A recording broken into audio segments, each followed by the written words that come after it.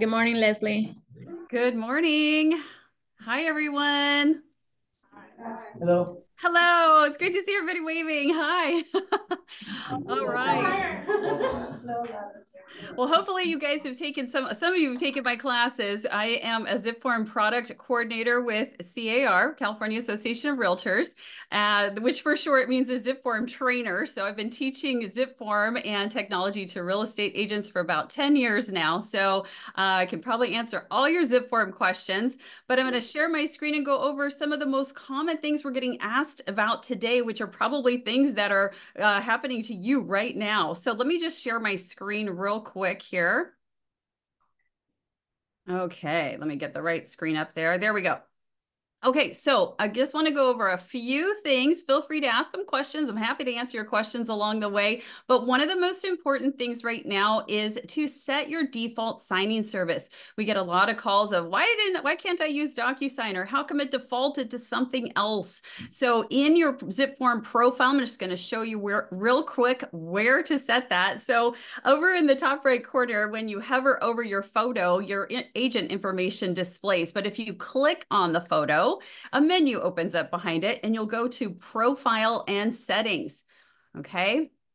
So Profile and Settings, you'll land on the About Me page here, but we're going to come all the way over here to Settings. This is real important because in April, when Digital Ink was retired, the system now doesn't ask you which signing service you want to use. You do have to come here and set it. Okay. So in the Settings tab here, and then right this very first section, e-sign options. Okay, so whether you choose Authentisign, set your time zone, or you choose DocuSign and then you link your account, either one is fine, but make a selection here so that way all of your signing packets will go to that service going forward and you won't have any confusion. Okay, that's been coming up a lot lately. So setting your default signing service is important. And if your next thing you're going to say is, oh, I never had to do that before. Yeah, this was always here. This was always something that you had to do. But because we had the option of several signing services, the system would pop up and say, hey, which one do you want to use? So now you have to come here and set that default so that it defaults to the service you want to use going forward. And then you can just close when you're done there. Okay. All right, that leads me to my next thing, the Forms menu. How many of you guys are using the Forms menu here? Show of hands. Yes, no? Okay, I see quite a few. Yes, so it's really convenient because what I hear a lot is, oh, I just need one form. And right now that seems to be the BRBC, the Buyer Representation and Broker Compensation Agreement. So people go to the Forms menu and pull a form and fill it out. But let me tell you, when you come to this Forms menu, the only way you're going to be able to even save your work, save it, not even print, download, e-sign, nothing. But the only way you're going to be able to save your work is to create a new transaction. This is what the system is going to prompt you with. Okay, so, and then you're like, oh, well, no, I don't want to create a transaction. I just want to save. And you keep going back to save and it keeps popping up. If you're not creating a transaction from this form, it's not going to save. You won't be able to print, download, email, or e-sign. So I highly recommend, this has been a problematic area, that Forms menu. So I highly recommend just going to your Transactions tab and creating a new transaction. So transactions, always just create a new one. It doesn't matter if you have a property address yet. Doesn't matter, just create it under your client's name. Create it. You can create it. Look at all these ones I have that say test purchase, test listing. It doesn't have to say test, but maybe it's potential buyer, potential seller, whatever you want to create it as. Just create a transaction, pull that form in there, because then if it turns into a transaction, you already have one made and you can go forward. Okay, so that's my one tip is I do not recommend to use the Forms menu. I always recommend creating a new transaction. Okay, which I did mention the BRBC, the Buyer Representation and Broker Compensation Agreement. That is the big form right now that everybody wants to pull and get signed. And then we get the call that, hey, I don't have a property address yet. And that's okay. The BRBC is programmed to be able to print, download, email, and e-sign without a property address in your transaction. Okay, so right here, it's a purchase transaction because I'm working with a potential buyer. I just put it under his name. Okay. When I open this transaction, I land on the summary tab here, and there is no property address here, none. I don't have to enter one. I'm going to go to the documents tab. I've got lots of documents in here, but here's the BRBC. Okay. So I can fill this out. I do not have to enter the fields that prompt me for a property address. Okay. So I can skip those. Don't need a, let's see, where is it? I have to go to the right spot where the property address is. I think it's on one of the attached forms. It is bundled with several other forms. And please keep in mind, the reason our forms are bundled is because the main form, that BRBC, references these other forms. So rather than you having to go find the form, all these forms that go with it or that are referenced within the main document, we bundle them for you. So that's why they're bundled. But this right here, I do not have to fill out this property address. I can just click prepare signing and send it off to my client to sign. Okay, so the BRBC is programmed that you do not need a property address in your transaction. You should be able to send this for signing, print, download, or email it to your client. So if you have any trouble with that, please reach out to us here at C.A.R. Okay. Okay, so and then since we're in here, I want to show you another thing that's been a big request lately is printing sample forms. We've had so many form changes lately. Gosh, we had the big form change in June, another form change in July. The standard form changes or form updates, I should say, for California Association of Realtors are June and December. Those are our two main dates that we have for form updates, but we needed that July one too. So we've had a lot of form changes. And people are wanting to print samples so that you can have them for your records or present them. I've had agents say they present them to clients to look at before they send them for signing, that kind of thing. They do print with the word sample across the form, but if you want to print a sample without a property address, you're going to do that back out in your transaction. So I'm going to click back here. And if you are prompted for this to save, I don't think I made any changes, but just in case, I am going to click yes, and then you're going to have to click this blue leave button. Okay, so don't hit cancel when that comes up. Say leave, and that'll take you back out to your transaction here. So if you want to print a sample without a property address, you just want to maybe create a test transaction so you can print all your sample forms, that's fine. But you're going to do that here in the blue All Forms menu. So I'm in the Documents tab of my transaction, okay? I'm going to click that blue All Forms menu. I'm going to find the library, first of all. Okay, hopefully it's California Association of Realtors that you're looking in, but you can click that drop-down arrow and switch libraries, okay, for any form. And then I'm going to hover over the form that I want the sample of, and I'm going to click that blue drop-down arrow, okay? And then you're going to select print sample. There's two ways to print a sample. I'm going to show you the other way in just a moment, but you're going to select print sample, and it's going to open right here in your browser as a PDF. And then right over here on the right, I've got download, I've got print, I can save it as a PDF. So if you want any sample forms, I did not need a property address in there, but you're going to go through that blue All Forms menu in the Documents tab of your transaction, okay? When you're done, just close this window. This opened as a window on top of the browser. So when you're done, just close that window and my transaction's still back here. If for some reason you've navigated away from this page here and you come to this page, please know your transaction is still open. So be sure to hover over your browser icon. If you're on a PC, hover over your browser icon in the taskbar.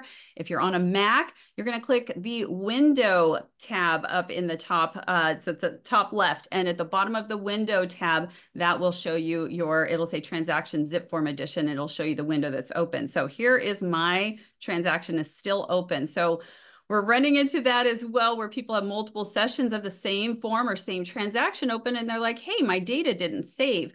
And that's because when the system notices that there's more than one session of the same either transaction or form open, it doesn't know where to save the data, so it just doesn't do anything. It'll still pop up and say saved on your screen, but it actually won't save the data. So be sure you're always, checking that browser icon down there. You see I have 3 sessions of my browser open. This one has my browser tabs.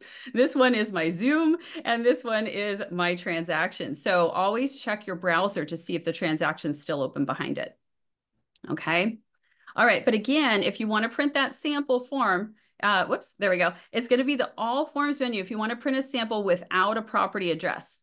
If I want to print a sample form and have a property address in the transaction, then I can do that here in the form editor. So here's the form. I'm going to check the box, and I'm also going to go to the print menu. Okay, just like the all forms, and I'm going to click print sample, but watch what happens. Okay, there it is. So yes, it does this. The BRBC is going to open because I don't have a property address in there, but any other form, and when I go through that form editor to do that print sample, any other form is going to pop up with an error message that says enter a valid property address. Okay. So printing sample, okay, actually here, I'm going to show you. I'm going to close out, and now it looks like I'm out of my transaction. Again, if I just hover over my browser icon, this is huge. There it is. It's still open. Okay, so I'm going to click on that window there. So really be careful with having those, when you close out of one thing, like I said, you send a signing packet, it looks like you signed out of your account and you have to sign back in again, but you don't. Check your browser icon, okay? All right, and then now that since we're in the forms, the form editor here, I want to give you guys a couple tips because I know, not everybody's in and out of their ZipForm account all day. I'm a ZipForm trainer, so I am. But if this is all new for you, let me just give you a quick little tour. So maybe it'll help clarify what some of these buttons do in here and what works for you. A lot of the choices in the form editor are about preference. It's what you prefer. Stick to the process that is convenient for you, even if it involves more clicks than anybody else. It doesn't matter. When you're under, pressure to write an offer or take a listing, you're going to want to stick to the process that is comfortable for you. Okay, but let me just show you how the form editor works. Right up at the top here, I've got the name of my transaction, which I can edit if I would like to, but there's the name of my transaction.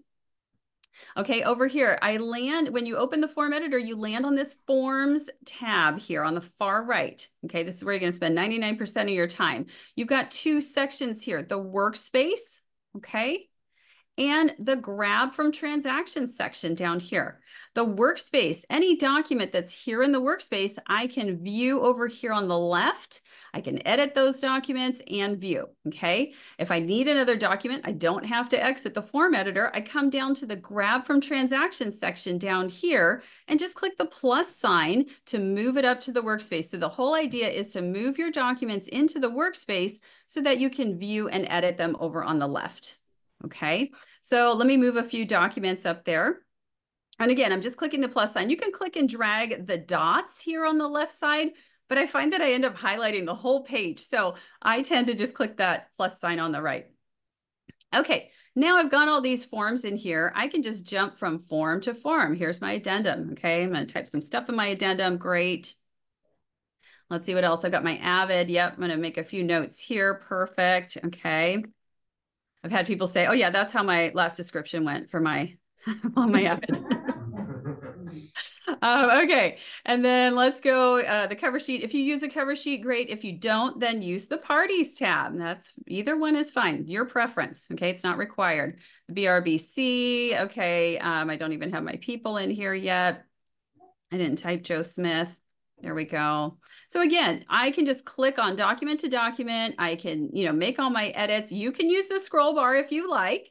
I tend to click on the document and then scroll to whatever page, but here's that scroll bar. If you want to scroll through all these pages, that's there for you too, okay?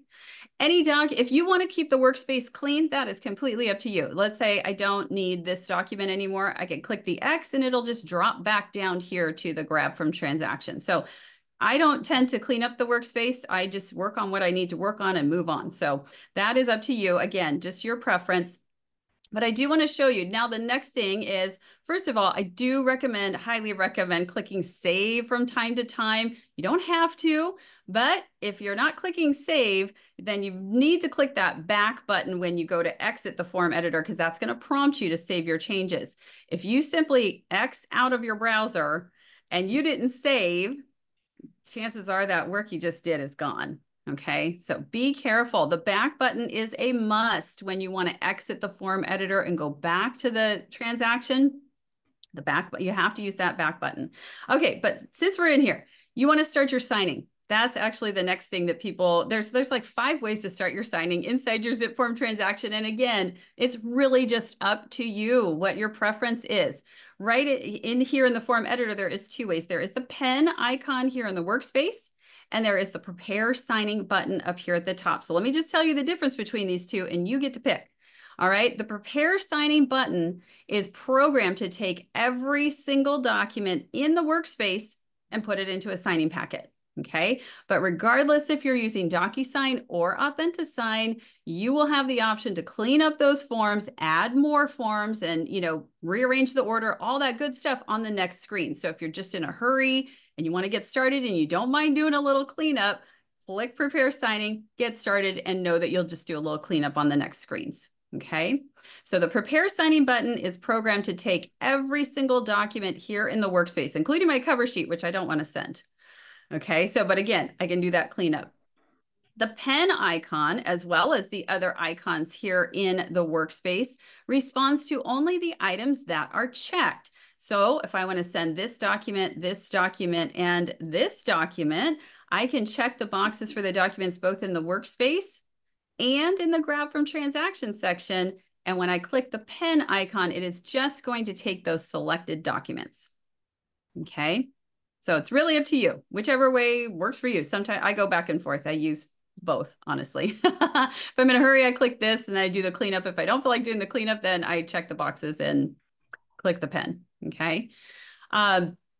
Most of the features out in your transaction are also here in the form editor. I can add forms from my form libraries.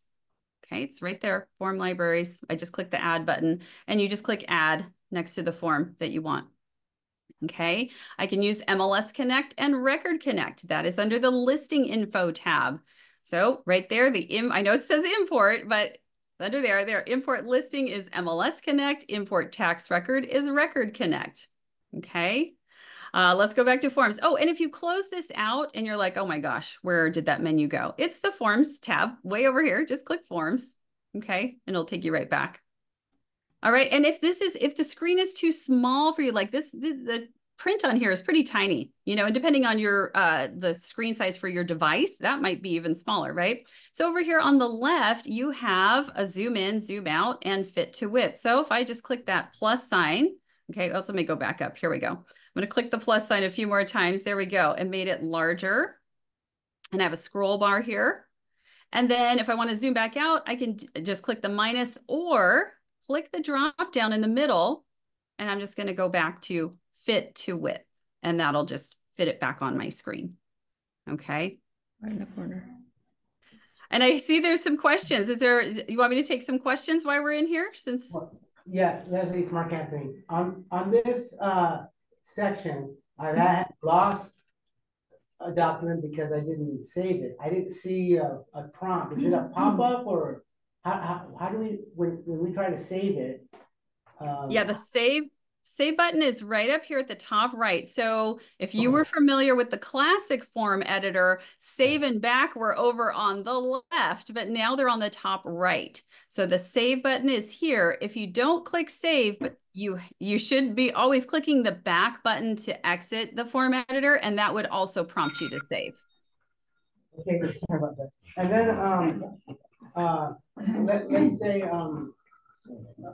let's say I have to walk away from my desk, get a phone call, get kind of tied up. Is there a timeout on this? Great question. I'm so glad you brought that up, because your ZipForm account will always time out after 1 hour. So remember my ZipForm account, let me go back here. It's back here, I'm signed in to car.org, and I have ZipForm open, right?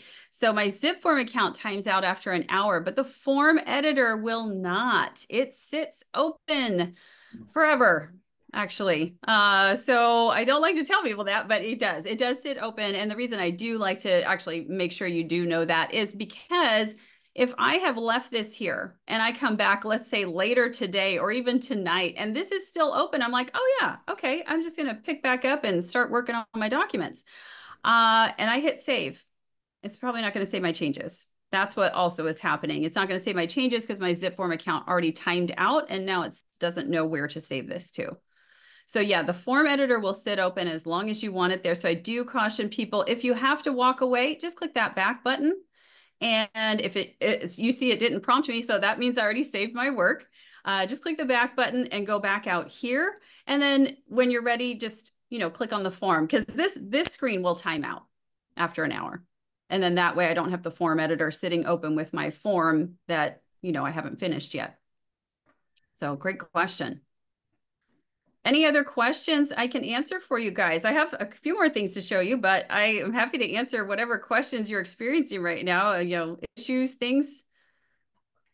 I have another question. Sure. You know how I use DocuSign, but every once in a while on the receiving end, I'll get a Authenticate through my. Authenticate? Yes. Does it also work on your phone to sign I know DocuSign does, but I don't know about the other one. Yes. Yes, a lot of, Authenticate, you get that email invitation on your phone. You'll click, in the email invitation is a button that's labeled Start Signing. You'll click Start Signing, and anybody can sign. I've seen a lot of agents and clients sign on their phone, and it works just fine. Thank you. Yeah. And right now, you guys, if you are using the mobile version of ZipForm, it's under construction a little bit. So there is a ZipForm mobile companion that is available for iOS and Android. Right now, it has been taken out of the App Store for iOS. It is still available for Android. There is some functionality issues. So what we're just asking you to do is go into the browser icon on your mobile device and sign in to C.A.R.org. And it'll look at it'll fit to the screen and work just like the mobile app. But like I said, the mobile app is actually we're doing a little bit of work on it, or Lone Wolf is, I should say, doing some work on it. So just go in. If you're going to use ZipForm on your phone, just open your browser icon and go to C.A.R.org and sign in, and it'll work just like the mobile app. Okay. Okay. Yeah. Where is a tutorial for all of this? Is there something to click on if I need to? Yes. Let me show you. We have lots of training for you guys. So on the C.A.R, let me just go back to the main page here. So on C.A.R.org, okay, C.A.R.org, if you go to Transaction Center, this is going to have all the guides, videos, everything we like, all the stuff we just talked about. Transaction Center here at the top left. In the middle of the page, underneath Transactions ZipForm Edition, click on Training and Support. Okay. This training and support page, this is the page that me and my team, we monitor this, and we have everything set up here. Right here, the button Free Training. These are our webinars. Please sign up. You can come in and watch the previous recordings. You can register for future classes. We offer the same 5 classes every month. So you'll see the basics, advanced tools, maximizing efficiency and productivity, digital signatures, and office hours, which is a live Q&A. But you're thinking, oh, I've already taken that class. I don't need to take it again. There is so much change going on. Please feel free to sign up for these over and over again, because we're always going to be covering the newest features and functions within ZipForm. And if you can't attend live, that's okay. You'll get the recording in your email. So I encourage you to register for all of these. Let me just go back to that training and support page, because I'll show you everything is on here. We've got the webinars here, and then right down here under support and training, there's register for a webinar, watch a recording. We have a YouTube playlist called Zip Tips with the Zip Guys. And yes, I'm a Zip guy. And this is a quick link to that playlist. So those are short 1 to 2 minute videos of almost every function in ZipForm, including a lot of what we just talked about. So that's probably going to be the quickest demo, where you get kind of a live demo and just a short 1 to 2 minute video will show you how to do it, and you can be on your way. We've also posted some of our most requested videos here. There is Forms Tutor. Forms Tutor, I will tell you, Forms Tutor does actually show you different forms, and you can find explanations for different paragraphs within forms. It is being updated right now with all those form changes. I will tell you, not all the latest forms are in there. So you can check it out, but it's just know we are working to get the forms, the newest forms in there, and the explanations, okay? Down here, some FAQs, again, just some stuff that people ask for a lot. The new form editor, here's a guide. Okay, if you'd like the video, that's going to be on the Zip Tips playlist. Zip Community, if you're using the share function, there's a guide and a video.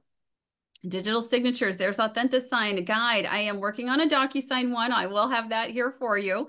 ZipForm Mobile, again, this is showing you how to use your browser, the browser app on your phone. The Broker Edition, down here is our customer contact center.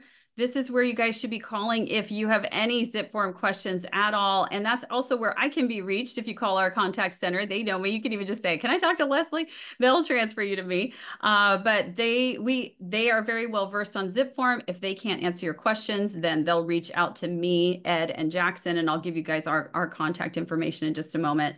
Also, the legal hotline is on this page. And if you want to contact Lone Wolf directly, Lone Wolf is the owner of ZipForm.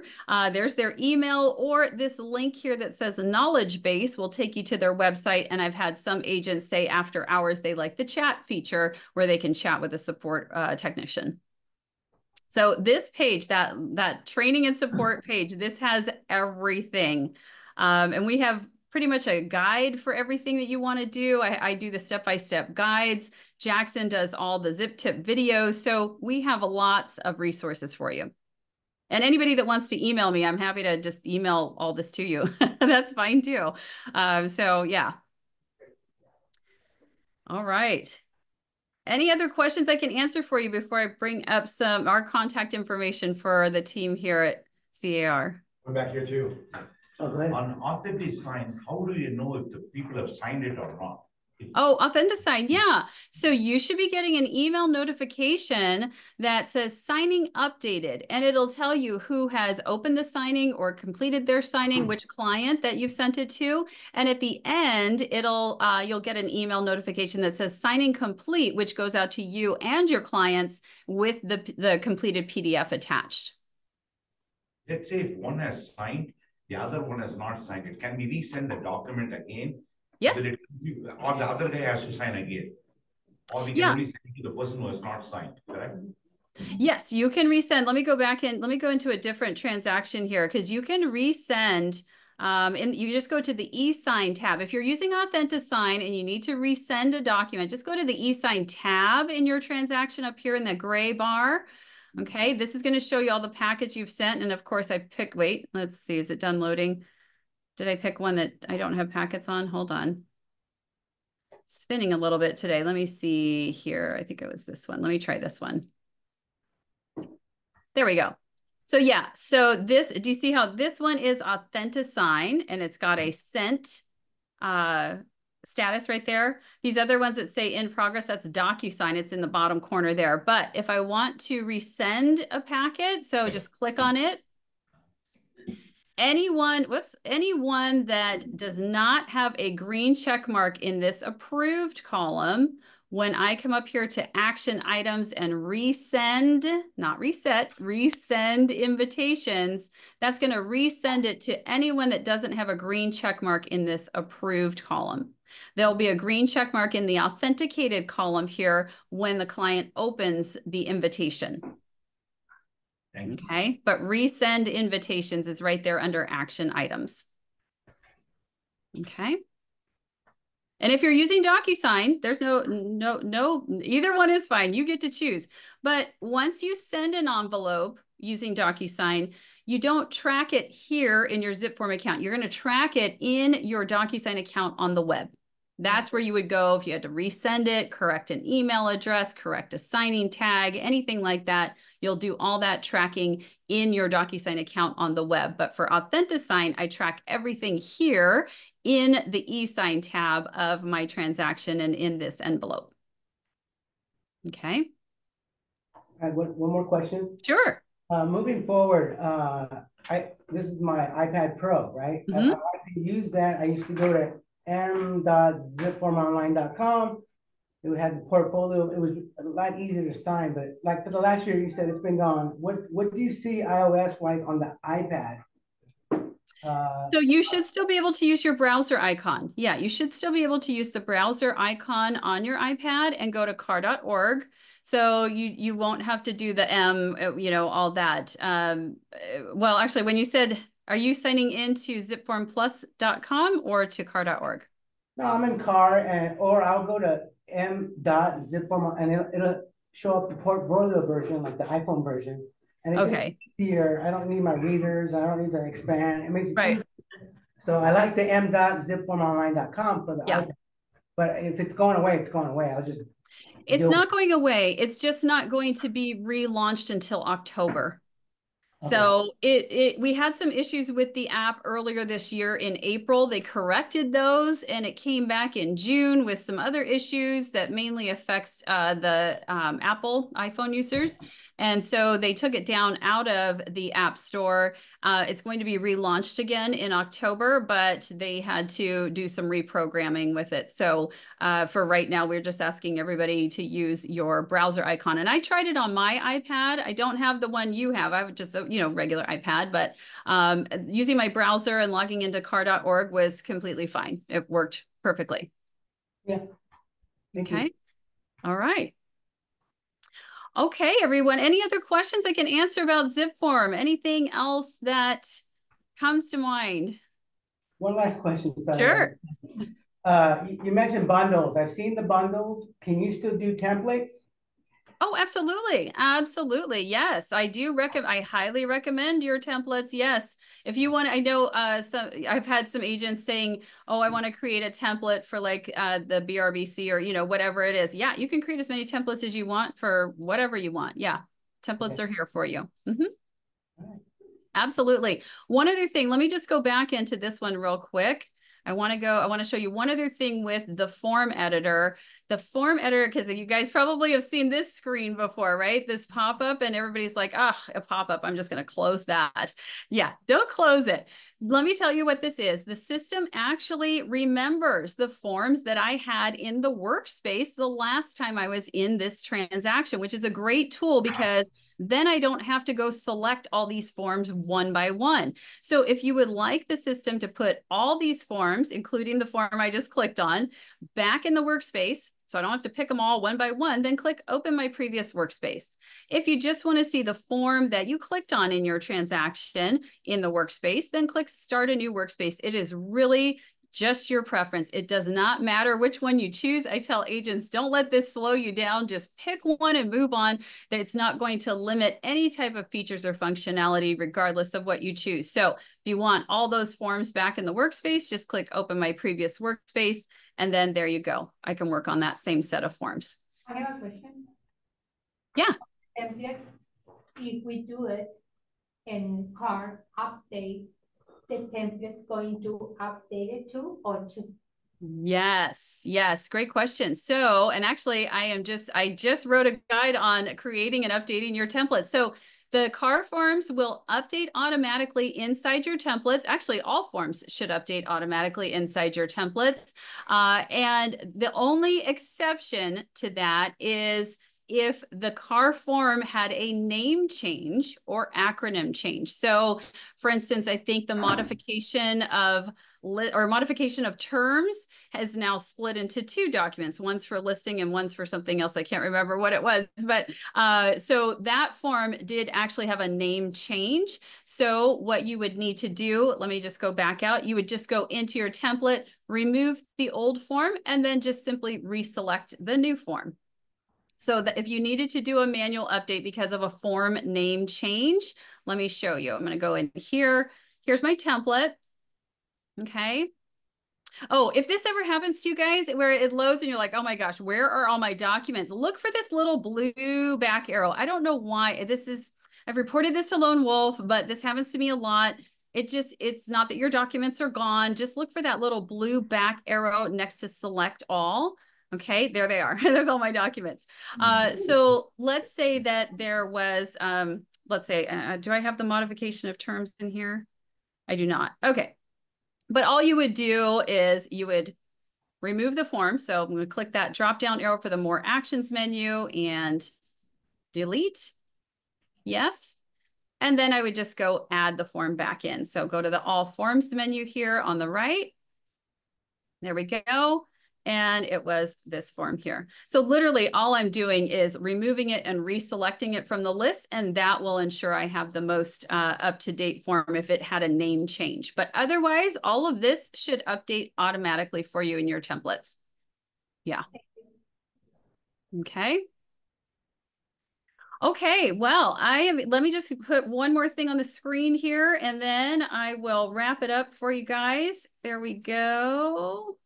There we go. So this is our team here. We're the 3 ZipForm experts. There is my email. Feel free to jot it down. Email me directly. I'll get back to you. I'll help you with your ZipForm questions. And like I said, if you call the customer contact center and they can't answer your ZipForm question, then they'll pass it along to me, Ed, and Jackson. So I am a ZipForm Product Coordinator. Also on our team, like I said, Jackson Baudelaire. He is our Senior Transaction and Training Supervisor, and he does all those great Zip tip videos for you. They're awesome. I hope you guys check those out. And then our leader and manager, Ed Charbonneau. So feel free to jot down our contact information here. We're happy to help you. And like I said, if you call the contact center, we're reachable that way too. Thank you so much, Wendy. We really appreciate you. Thank you. Thank you. Yes. Thank you so much. A lot of great information.